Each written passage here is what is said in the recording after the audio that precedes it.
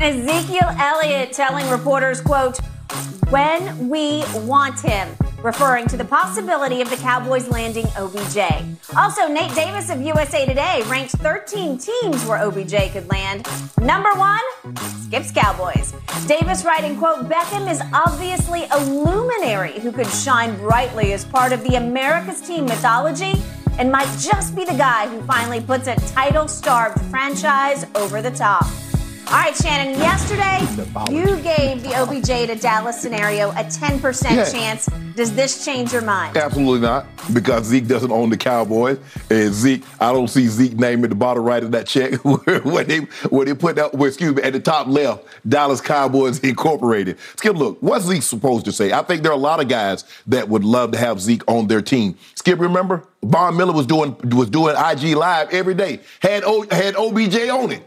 And we was doing that like, what's the chances? I'm like, it ain't no guarantee he going to Buffalo. If there's no, Skip, here's the thing. It's called supply and demand. By the way, Von was booking it, man. Booking it. He's coming here. All right. It's called supply and demand. Yeah. There's a huge demand for OBJ services. But the problem is the supply. There's only one of him.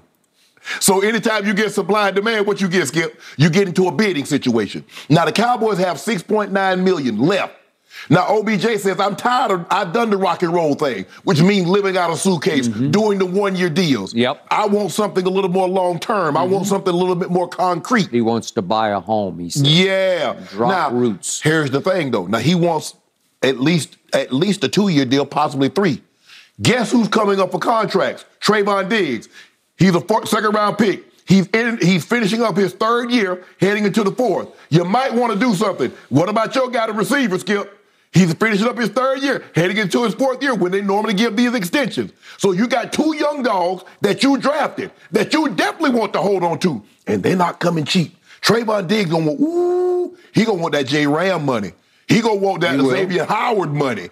And by the way, 11 from heaven is going to want to just break the bank. He next year. Yeah. So whatever they gave Myles Garrett, whatever they gave T.J. Watt, yep. Add another $35-40 million on top of that. And he will be worth it. He gonna go get it. So, Skip, that's the problem that I see the Cowboys having. Yes, they want his services. Yes, I believe they can use his services. But when the supply is limited and the demand is high, value rises. Looking at Jerry like El Paso. you what know, he said to Randy Gregory, El Paso, as in I pass. I pass. Yeah. And so, Skip, we might be headed down to a situation like that. And then guess what? In 2023, guess who that kind of got cap here about $42 million? Yo guy, Dakota Rain Prescott. And that cap hit about to rain on your parade. It is. So when I look at it, Skip, I just don't see OBJ interested. He's not going to give you what he gave the Rams. Remember, Skip, he signed that minimum contract, had incentives. If we win this game, win the playoff game, win the NFC, win the Super Bowl. I don't see him doing a deal like that, giving the Cowboys the discount that he gave the Rams. And so for that, Skip, no, my percentages have not gone up as far as him going to the Cowboys. Shannon Sharp. On this day, I'm not going to let you rain on my parade because my parade that I'm throwing right now is for Odell coming to Dallas and dropping anchor. If he wants to live in Highland Park, down the street from Jerry Jones, big old mansion, he can. It's a good place to live. Troy Aikman lives there. It's a great place to live. But that is not close to the facility. I lived there for a long time. That's not close to the facility. Don't you want to get close to the facility? Well, don't you want to live where the rich people or these pseudo-wealthy people live? I'm not, Skip. I'm not. Look, I'm trying to roll out of bed. I'm not trying to doing all that traffic. Highland Park is not close to Frisco where they train at. But maybe you can build a helicopter deck above your mansion and do what Jerry does. He just copters. Nah. Right? Nah. Okay. You can do whatever you want in Dallas, Texas. You could. All right. You did chuckle. I heard you chuckle during Jen's read in which she read Nate Davis's last line, and I was impressed that he's got 13 teams on this list, and he made strong cases for all 13. But when he got to number 1, it was that team. It was America's team. And that final line I'm going to read one more time. Beckham is obviously a luminary, is he ever, who could shine brightly as part of the America's team mythology. and might just be the guy who finally puts a title-starved franchise over the top. Okay, I buy the back end of this, but that word mythology, that means it's mythological. That means it's a myth. That means it didn't really happen, right? And maybe that's the perfect word for what hasn't been happening in Dallas, because it has been 27 years since my football team even played in an NFC championship game. Yes.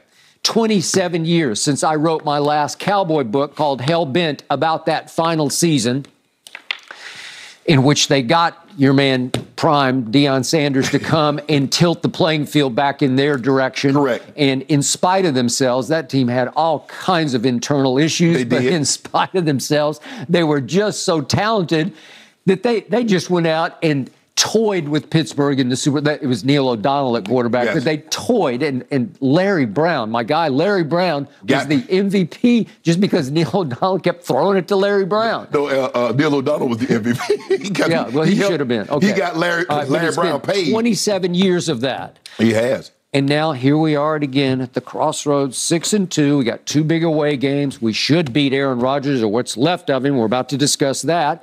And then it's your man Kirk Cousins, and Dallas has owned Kirk Cousins. He's 2-8 against my Cowboys. My backup quarterbacks have beaten him in back-to-back years up at his place. So now if we could go take care of that business, maybe Odell's head would keep turning toward Dallas, Texas. Well, maybe he should go join the Vikings then. I mean, the Vikings. I don't think they're even on this list. I might have missed them, but I don't believe they are. You glad? Okay. Buffalo is number 2. And by the way, the Rams are still at 3 on this list of Nate Davis's. And for the longest, we both thought, well, that's just a done deal, because speaking of building a house somewhere, well, he's already built one out here in Los Angeles. But the thing is, Skip, is that I think everybody will say Robinson has been a major disappointment. Sean Jefferson, Van Jefferson. Yep. The first play of the grade. Matthew Stafford hit him on a deep over route. Perfect. Hit it right between the numbers. He did. And he dropped it. Well, he hadn't been playing. And then I see him limping, so the knee is not, he doesn't have the confidence in that knee yet. Odell, I mean, obviously he's going to have to get his conditioning back, Skip. And then how confident is he in his situation dealing with the knee? Is he going to wear a knee brace, or is he going to go out there, just wear a knee sleeve? Okay. So that's going to be very interesting. And I can't answer that. You can't answer that. No. I'm not sure Odell can answer that at this moment, but I got to tell you, you know how closely we both watch Chris Godwin. He just doesn't look right to me, because he was complete reconstruction of that ACL. And maybe he pushed it a little bit to get back, because that happened in that New Orleans game, which was, I think, December 13th. Right. So he was pushing the calendar. I think the thing is not, Skip, everybody's trying to one up Adrian Peterson. Yep. They saw him tear his knee in late December, and then he followed it up with one of the all-time great rushing seasons. He finished 8 yards short of the rushing record set by Eric Dixon of 2105. He had 2,097, won the MVP. And so everybody's like, well, you say our AP? Skip, that's an anomaly. For a guy to have a surgery that serious and to come back and he looked better then than he had ever looked prior to the surgery. Okay, and then he followed that up. He's a freak. But he's the all-time weight room warrior. So whatever rehab had to be done, he went and attacked it. He was 110% over what they was asking. Yes, that is correct. Okay, so I don't know his health, and I don't know his emotions, and I'll never forget just last year when this was all happening, pretty close to this time, I guess, a year ago. Our friend Lil Wayne is pretty close with Odell, and I talked to Lil Wayne one afternoon. He said, I just got off the phone with Odell, and he said he's narrowed it down to New Orleans, where obviously he's from, and Green Bay. Right. And I'm kind of taking that to my bank, thinking, well, okay, and it's a close call. Right. Which way do you want to go? And then a bolt out of the blue comes the next day, which shocked Wayne for sure.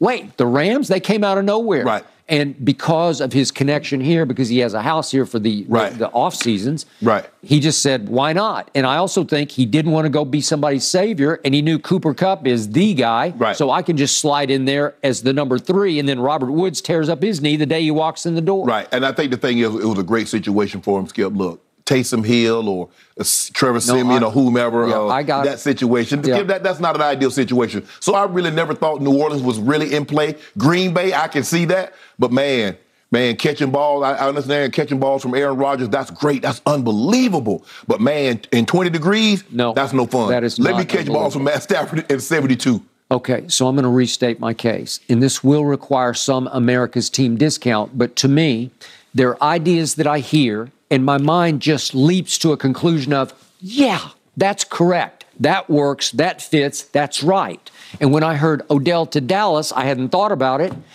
It fits for me because he was born to end up his career as a Dallas Cowboy, because he launched his career against the Dallas Cowboys. If we could see the catch again, who will ever forget this? This put Odell on the international map, on the social media map, and it wouldn't have mattered as much if it had been against Jacksonville or who knows, any.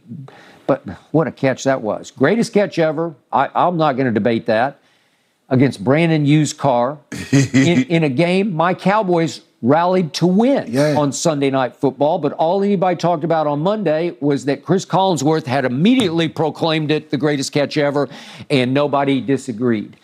And Odell became a superstar off that one moment against that team on that stage. Right. So now he needs to play the palace that is Dallas. He was in New York. Obviously, unfortunately, he was in Cleveland, but he did New York and he did L.A. The center of the NFL universe is Dallas, Texas. I don't care what you say. They're the most valuable franchise in all of sports, in the world of sports. And they are by far the most watched team because the top 5 ratings, and we're hoping for a big one here at Fox this Sunday at Green Bay, the top 5 will always belong to the Dallas Cowboys. Right. Everybody loves them. Everybody hates them. Whatever it is, they are magnetized for viewers. Right. And I know we talk about them a lot on the show, but people want to hear about them because everybody's got an opinion about the Dallas Cowboys. Well, Odell belongs in the middle of that. He, as Jerry said, he belongs with that. He looked pretty good with that star on his helmet. You said Buffalo is number 2, right? Yep. Who's number 3? Rams. Okay, Rams. If I'm Buffalo, if I'm the Rams, all I do is I put together me a little montage, a little clip, and I played Odell. This is what Skip Bayless, the number 1 Cowboy fan, this is what he said about you. Oh, okay. What I used to say? No. You said that earlier this year. But you didn't let me finish. Okay. I don't even care what he does on the field. I'm talking about just the aura, the mystique of having Odell. It sends a message to my locker room.